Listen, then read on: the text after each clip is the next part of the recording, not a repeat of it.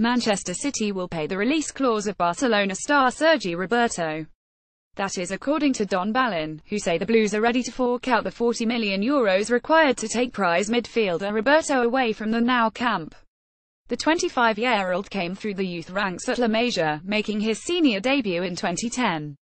Roberto has proved his worth with his versatility, featuring both in midfield and at left-back and right-back with regularity during his time in Catalonia. See the rest of the transfer stories from Monday's papers below.